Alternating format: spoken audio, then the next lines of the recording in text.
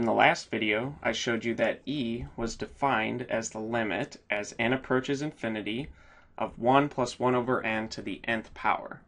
And in this video, I'm going to show you how we can derive this second equation for e involving factorials. And the reason we want to do this is that this second equation converges much faster.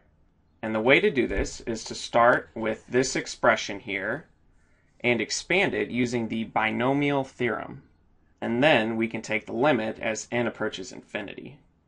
So if you've forgotten how to expand a binomial, it's fairly simple. Let's say I have a plus b to the third power.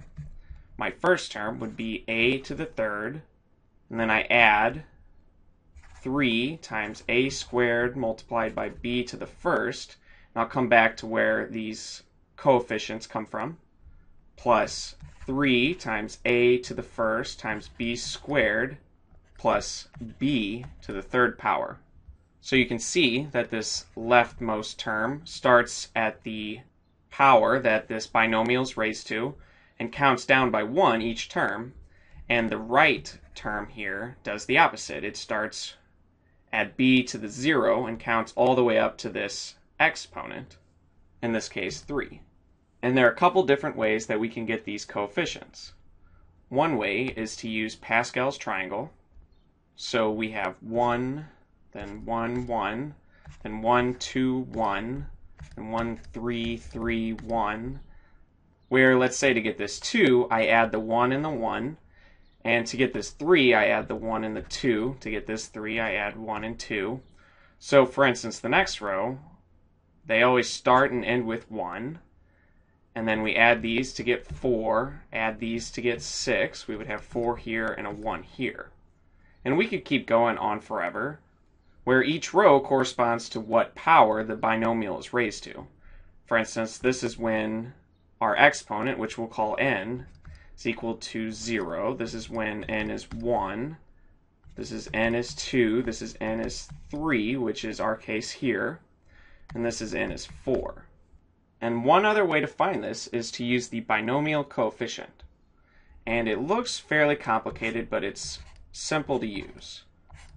So we have n factorial divided by n minus k factorial times k factorial, where the n value is our exponent, whatever we raise this binomial to, and our k value denotes which term of this expansion we're on. For instance, this is k is 0, this is k is 1, this is k is 2, and so on. So I'll show you that with k equals 2 and n equals 3, we can find that the coefficient is 3.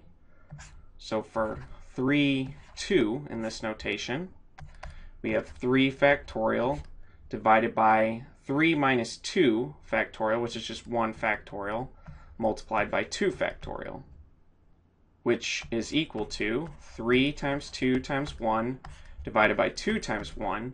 So everything but the 3 cancels out, and that is what we are looking for.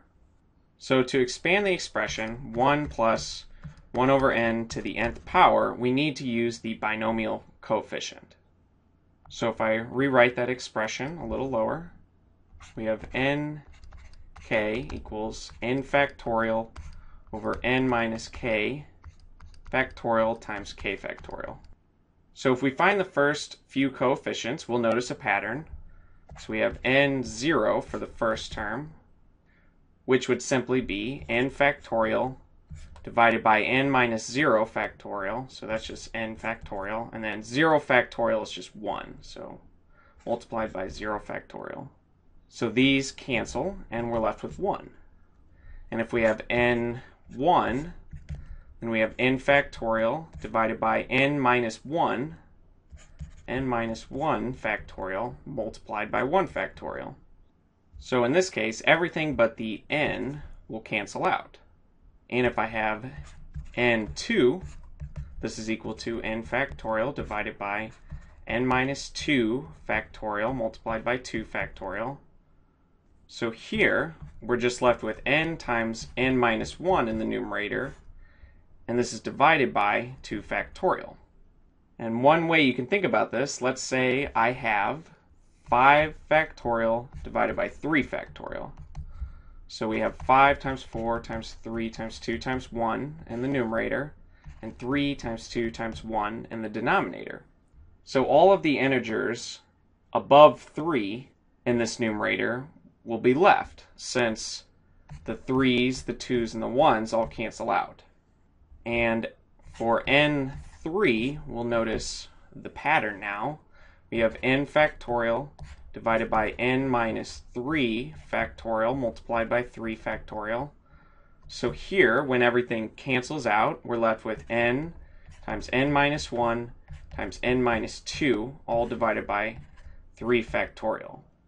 So if we follow this same pattern, then n4 is just n times n minus 1 times n minus 2 times n minus 3, all divided by 4 factorial. So now we're ready to expand our expression of 1 plus 1 over n to the nth power. So 1 to any power is 1. So we can essentially ignore that on each of our terms. So our rightmost term in this binomial, remember, starts to the 0 power, and then the second term to the first power, and the third term to the second power, and so on. So we would have 1, since it's just 1 to the nth, times 1 over n to the 0, plus n, since that's the coefficient of the first term, multiplied by 1 over n, plus, now we have n times n minus 1 over 2 factorial, multiplied by 1 over n squared, plus, and then we have n times n minus 1 times n minus 2, all divided by 3 factorial, and this is multiplied by 1 over n to the third power, and this continues all the way to 1 over n to the nth power. And our next step is to make some cancellations.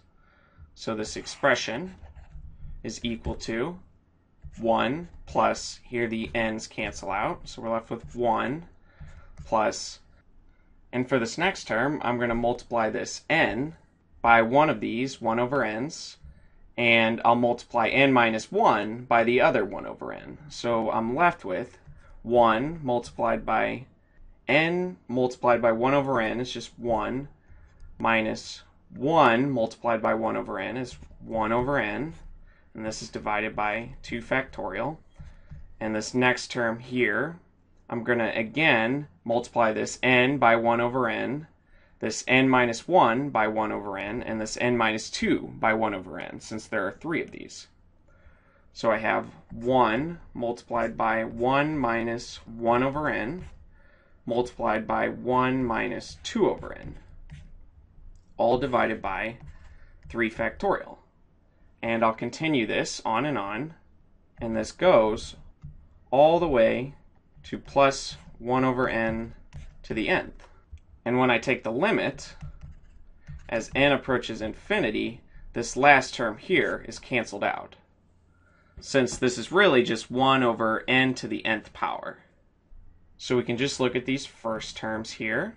So when I take this limit, now I'm left with 1 plus 1 plus, and this parentheses here, this 1 over n term will approach 0 as n approaches infinity, so this will cancel out. This 1 over n here cancels out. 2 over n will approach 0 as n approaches infinity, so that cancels, and so on. And all of these numerators are going to be left with just 1. So I have 1 divided by 2 factorial plus 1 divided by 3 factorial, and so on. This is infinitely long.